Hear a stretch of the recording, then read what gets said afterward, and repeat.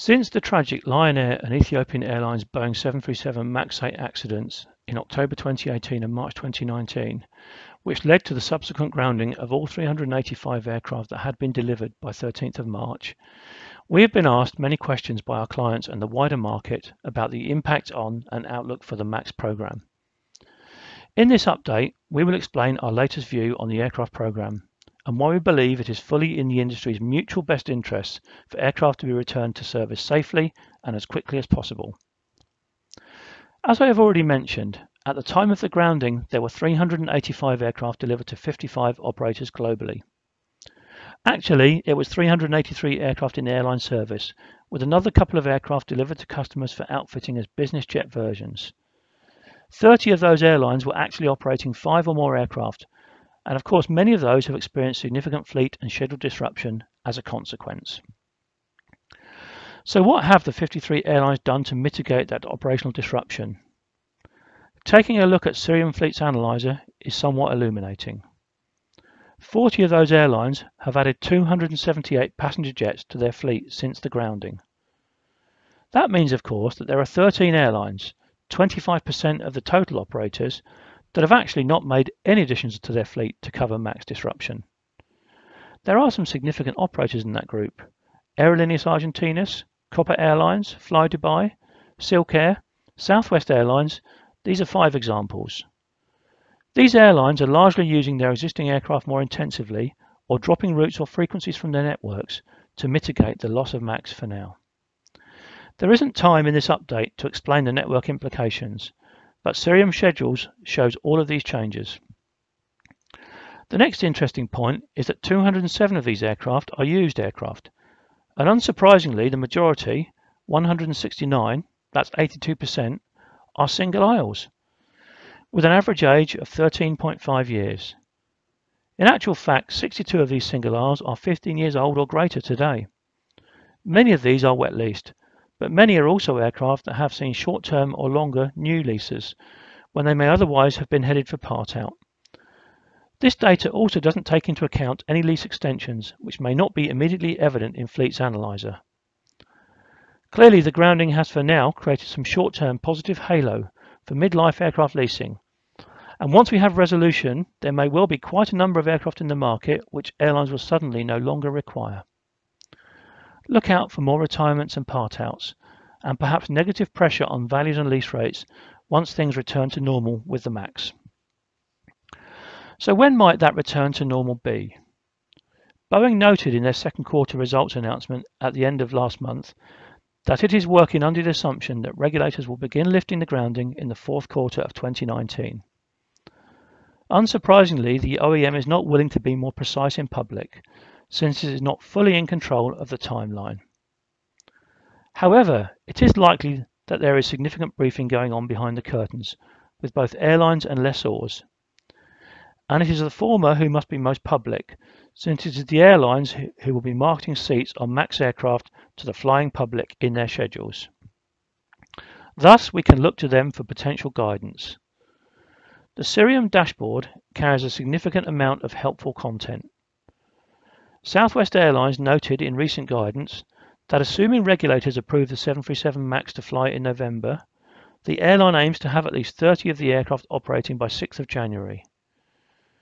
They currently have 34 MAX 8s stored at Victorville, and thus are clearly expecting most of those to get back to service first. The airline also had 41 remaining deliveries scheduled this year, but it now expects most of those to slip to 2020. Ryanair had expected 58 737 MAX to be delivered for its summer 2020 schedule, but now expects the first in January or February next year, and only 30 by the end of May. Their deliveries are somewhat more complex, because they will be taking the MAX 200, a new variant of the 8 which is yet to be certificated.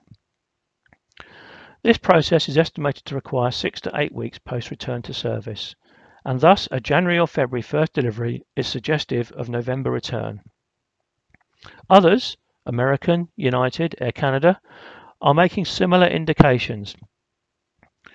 Clearly this is a dynamic position, but initial optimistic noises about an early restoration have been replaced by the reality that nobody really knows. But for now, based upon these major customer comments, we have a working hypothesis of November return to service. Whilst MAX remains grounded, the single-aisle delivery shortfall this year continues to grow. Between them, Airbus and Boeing were expected to deliver close to 1,400 single-aisle jets this year. Airbus is not without its own issues, with the A321 particularly, but that's a story for another day. But with MAX deliveries stalled since March, the shortfall against expected annual target continues to grow. By November, the deficit will be almost 470 aircraft, and if deliveries are not able to restart then, it will be more than 500 aircraft by the end of December. The financial impact on Boeing is clear, with second quarter revenues down 35%, reflecting those lower deliveries. But the impact is not just on Boeing or the airlines. These are 500 aircraft which were expected to be delivered and financed in 2019, and we are already seeing leasing companies report lower capital expenditure on the back of non-delivery. Once these aircraft are finally offered for delivery in 2020, or perhaps even 2021, will that capital still be available to finance those aircraft? And even more fundamentally, will the airline customers envisaged for these aircraft still want them in that delayed timescale? Whilst the grounding continues, Boeing are of course maintaining MAX production, albeit at a reduced rate of 42 aircraft per month. As an aside, we understand that the last passenger 737NG, apart from a small handful built and stored pending delivery to a Chinese customer, was delivered in June 2019, so all production from Renton is now MAX aircraft. But at that 42 per month, and including aircraft that were in production at the time of grounding, we estimate some 232 aircraft in the production system today that cannot at present be delivered, primarily as a consequence of the grounding. As of the 1st of August, Cirium Flights Analyzer had identified first flight dates for 195 of those, and we know that Boeing are moving into various locations for storage, including San Antonio in Texas, where at least 62 aircraft are today, Moses Lake in Washington, with at least 46 aircraft today, and Boeing Field in Everett in the Seattle area, where at least 55 and 22 aircraft are stored respectively. Under our working assumption of return to service in November, Boeing could have more than 350 aircraft completed and ready for customer delivery by then. And don't forget that there will still be 42 aircraft per month rolling off the line also at that time, ready for customers. Boeing's best ever month for 737 deliveries was December 2018, when they handed over 69 aircraft to customers. Clearly, there are infrastructure constraints both from an airline perspective, demand, finance, and team to accept aircraft, and Boeing, but they will have to run many months at December 2018 levels or better if they are to get all of these aircraft delivered in a relatively timely manner. Rather, it seems more likely that we will have to prepare for an elongated period of 737 MAX parked aircraft before the production backlog can be finally delivered sometime in late 2020 or more likely in 2021 or beyond. And of course, with their $4.9 billion charge recently announced to cover current and future costs of the grounding, increased program cost, customer concessions, compensation, and the like, the financial costs to Boeing are fundamental. With all of the negative publicity around the aircraft, and even several airlines threatening to cancel orders, including most recently rumours surfacing that China Southern Airlines will cancel, the backlog remains relatively unscathed, with more than 4,400 aircraft scheduled for delivery through the next decade. The delivery totals in 2020 will inevitably include a large portion of that production backlog. Fleets Analyzer expects around 840 deliveries next year and 680 annually through 2024. Our own recently published Cirium Fleet Forecast takes a more bullish view of deliveries in 2020, as we predict the production backlog is delivered even more quickly than Fleets Analyzer expects. Before I move away from backlog, I also want to note that a substantial portion of the backlog is directly ordered by operating lessors. Today, operating lessors manage or own 45% of the stored MAX fleet, and they also account for 24% of the total firm order backlog. Amongst these 1,050 aircraft, We estimate there are some 140 scheduled for delivery in 2020, for which we do not have an end user yet identified, and then a further 190 similar in 2021. At the time of the grounding in March, we were hearing talk of significant negative pressure on lease rates as a consequence of this volume of lessor speculative order aircraft. And although deliveries have moved backwards, it seems that this pressure will again re-exert once the grounding has lifted. Amongst all of the negative news, there is a bright spot. The IAG commitment announced a few weeks ago in Paris came as quite a surprise to most of us. It is notable not only for the timing and size of the commitment, but also because to date Boeing have had relatively little success converting A320 family customers to MAX, with Airbus having relatively more success in their conversion efforts. There is clearly a lot of work to do before the commitment becomes a firm order, and I am sure that in time any pricing associated with the deal will become public knowledge by rumour. Most fundamentally, IAG, in common with other airlines, will have significant challenges to manage as they convince their passengers that MAX is just another aircraft amongst the fleet. Time is usually a great healer, but in this social media conscious age, it is likely to take a lot of time to heal this issue. We've already talked quite a lot about MAX values through the grounding, and my colleague George Dimitrov used this slide in an earlier webcast, so I won't run through it again now. However, since the grounding in March, we have made changes to MAX base values, current market values, and current market lease rates. Each June, we remodel base values for all commercial aircraft and engines, testing the algorithm against causal variable drivers.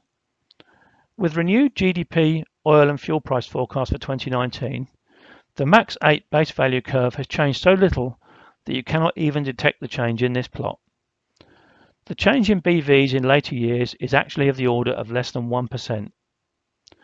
As the prior slide noted, there is potential for change to future values, but for now we simply do not have enough information on any changes in liquidity outlook to deliver an evidence-led change in future base value.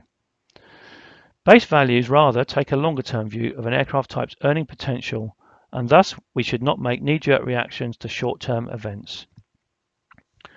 In contrast, we have seen cause to reduce both MAX current market lease rates and current market values in 2019. But to be clear, neither of these changes were driven by the grounding specifically. Back in March 2019, even predating the grounding, our analysis indicated estimates of between 100 and 200 unplaced aircraft on order with lessors in the next 2 years. Our research indicated lease rates falling further as delivery configuration deadlines loomed for unplaced aircraft. As a consequence, our Values Review Board reduced MAX 8 lease rates by 12 to 13%, such that a new build 2019 aircraft now stands at $310,000 per month on average. Similar research for market values indicated to us that there have been transactions as part of portfolio deals even during the grounding. We have not yet captured full details of all of these deals. However, income-based analysis indicated to us that we needed to reduce our CMV to reflect the lease rate environment we have, ensuring that lease rate factors remain broadly in line with market. Thus, our VRB agreed to reduce MAX 8 values by approximately 5% in July, such that our opinion of the value for a new MAX 8 now stands at $46.7 million to our baseline specification definition. Finally, from a values perspective, it is also too early to make any changes to our values risk outlook. Our aircraft ratings were last updated in June, and at that point we were still indicating around 17.5 to 20% downside value risk for MAX 8 and MAX 9 in a 5 and 10 year horizon. That's downside value risk over our base value. Rather like my comments earlier, we will only make changes here if and when we see significant changes in the liquidity outlook for the type. So to conclude this update on the MAX, we have 4 final comments to make. Boeing clearly have a lot of work to do to return MAX to service, but there is no truly credible scenario where this is not achieved. The world is not ready for a single-aisle monopoly, and it is actually in all our interest for MAX to be successfully returned to service.